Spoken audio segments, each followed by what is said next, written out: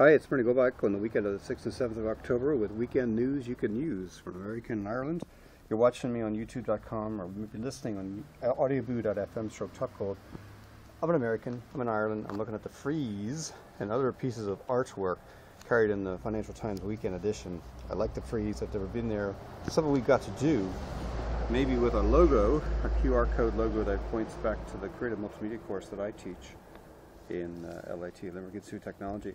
This creative code is from UBS. It's all part of the magazine section and the FT this week. There's other stuff in here that I think is worth looking at, like looking for the next big one. There's an article that's written by April Dubosky about this author. That would be David Quammen. He's tracked diseases that break out. Joe Gard, if you're watching this, if you're interested in viruses from animal hosts that have been tracked in different parts of the world, diseases that jump from animals to humans. Spillover documents that animal infections are the next human pandemic. Published in the UK, Spillover charts the development and spread of the world's deadliest viruses in a literary crescendo that starts with little-known horse virus in Australia and builds through frightening waves of Ebola and SARS and peaks with HIV. Contagion is the soundtrack that's in my iPod. I think it's part of the soundtrack of my life because, you know, viruses, we've all survived them.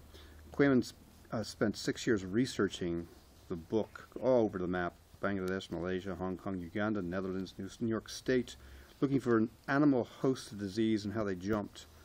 Plenty of field trips, different parts of the world, and the impact of on humans thanks to infected animals. It's not all about infectious diseases, though, that start in sub-Saharan Africa or places in the underdeveloped world. It could be about tablets.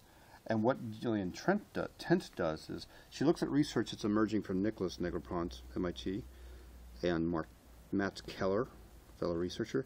They've got research that happened on the back of dropping iPads into Ethiopian villages, 2 of them, and watching what happens. Now, they trained adults in the villages and how to recharge the iPads with solar-powered rechargers. But that's it.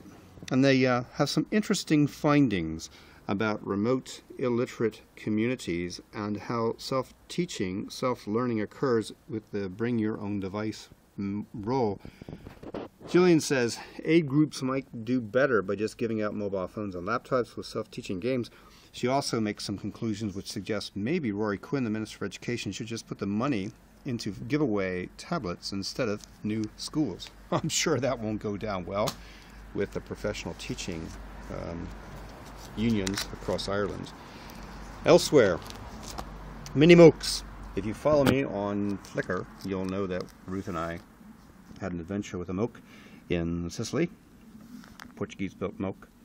Not many of them made. I like this. It's the only car perfect for taking the family to the beach and then going to the club in the evening, where it stacks up well among Rolls Royces and Ferraris. There's something invigorating about them. If you ever take a moke out on the Autobahn or the Autostrada or the motorway in Ireland, wear goggles.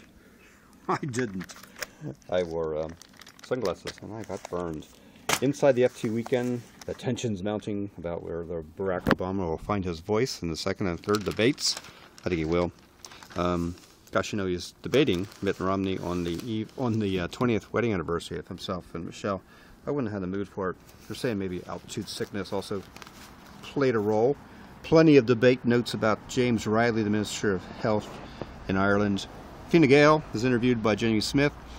Basically, 15 conservative Fine Gael lawmakers are going to probably vote against any government proposals to liberalize abortion in Ireland.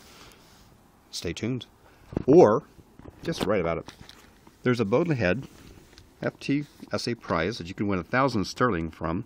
Have your work published on any particular subject. All the competition's asking for is no more than 3,500 words on any topic. Submit the work by midnight, November 18th. Be between 18 and 35, and you too. You get your work published in an ebook and get a prize of an audience as well as some money. In Portugal, graduates are plowing into farming. It's an article by Peter Wise. Young professionals are turning from stalled urban opportunities to jobs on land. We can erect a polytunnel as well.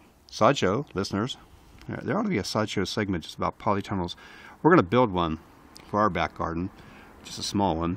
This is a farmer checking her crop under a vast polytunnel in Amarante, northern Portugal. Young entrepreneurs are lending agriculture a new elan. Yes. And the same thing could happen here in Ireland. Back to the land.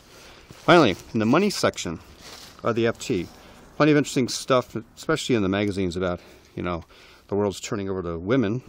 Talked about that last week in my YouTube clip. But this is what I think is interesting. And you can tune me out right now and tune right into a money blog when he interviews Handel Glides. And here's why. Really interesting stuff about Chinese-style secrets of clever sourcing as a business challenge with Jonathan Moles, talking to Chris Lee and supply issues that he's encountering in taps and like the home plumbing section. Labor costs have risen more than 100% in China, so that's affecting a lot of his channel to market. But he points out some stuff that Paul O'Mahony also got on an interview on his audiobook Flow. Basically, research, visit China several times before you make a commitment, and then here's some tick-off things trading with China that I think is really powerful advice. Specs have to be understood by your supplier. Standards have to be met, especially on the EU standards. Get some supplier that actually looks mainstream. Not the brass plate experts that Paul points out in his audio blog. Check your references, negotiate source contracts, and then plenty of other things about maybe getting better payment rates and return schedules sorted out. Finally, don't make any shortcuts, assumptions on shortcuts. That's important. But to conclusion, the right supplier on the other side of the world could be a better support for your business than your local bank. I'm Bernie Gobach, looking at support for my back garden on this first weekend in October. If you want to catch up with me, do it on Twitter at topgold or my Flickr photo stream, where I'm also called Topgold or Irish Eyes. Thanks for watching and listening. Bye for now.